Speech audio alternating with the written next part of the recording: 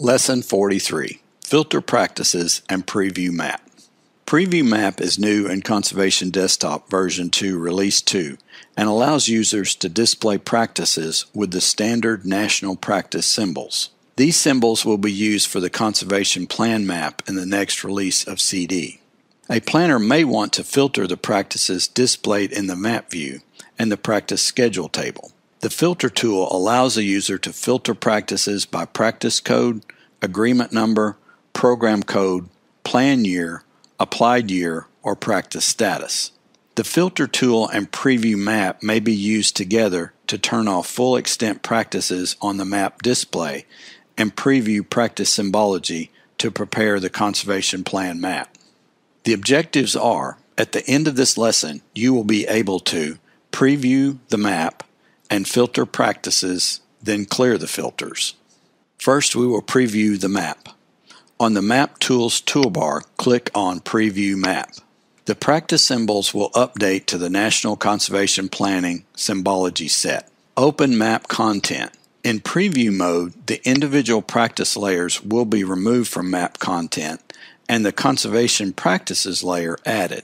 In Map Content, click on the arrow to expand the Conservation Practices layer. The Legend tab shows the updated symbology. The legend is dynamic and will update as you pan or zoom on the map to only display practices that are in the current extent. Note that if a practice layer is turned off when the Preview Map button is selected, that layer will not be shown in the Conservation Practices. Next, we will use the Filter tool. Click on the Filter tool on the Map Tools toolbar. In the Filter tool dialog, the Practice Schedule PLUs are listed on the left under Land Units, and the Practice Filter criteria are listed on the right. By default, all land units and practices are selected when the dialog is first opened. Practice Layer is the only filter option at this time.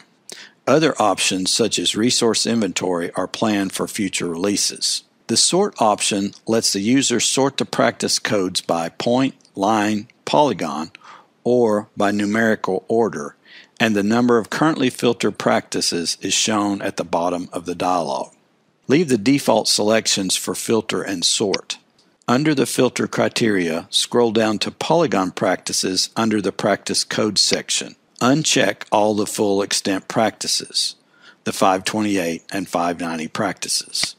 Click the Apply button to filter the practices and OK to close the dialog. The Filter tool icon on the Map Tools toolbar will update to red, indicating that a filter is applied. The map and table update to show only filtered practices. Next, we will clear the filters. On the Map Tools toolbar, click on the Filter tool. The Filter tool dialog will open and display the current filter. Click the Clear Filters button to clear the filter and display all practices. Click OK to close the dialog. On the Map Tools toolbar, click the Preview Map button again to revert to the simple practice symbols.